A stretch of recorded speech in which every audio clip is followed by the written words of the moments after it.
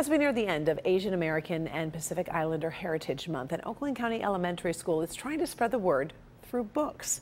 They're doing it with a book giveaway with a major focus on diversity as well as inclusion. Paula Tutman reports from Pontiac. Organizers say it's more important than ever. So here's the offshoot. 300 books. They're going to be distributed throughout the Pontiac School District. But what's really important is who these books depict and why.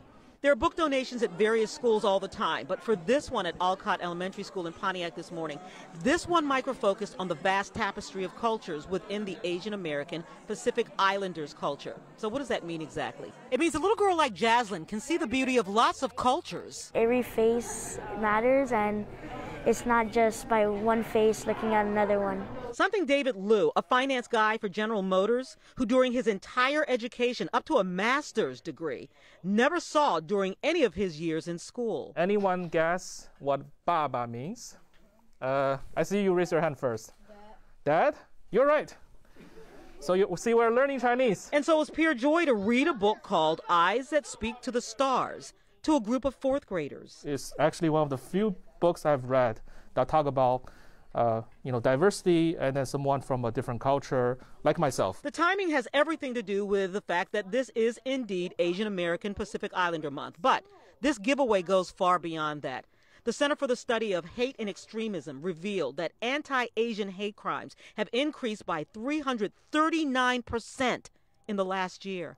And it was not lost on any adult in the room that the future framers of the nation's opinions and actions are in this tiny gym. We're always concerned with any type of violence, right? Because it's just so unjust.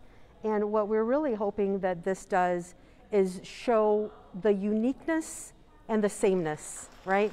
We're each individually unique. Our cultures are individually unique, right?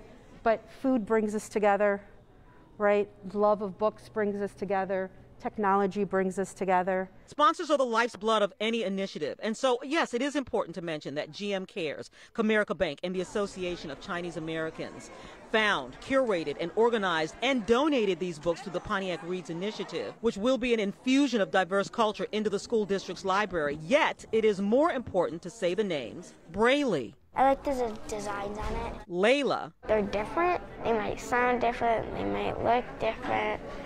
But that shouldn't change the matter. You can't be friends with them. Alyssa. So people can learn more about other people's cultures and know why and what happened.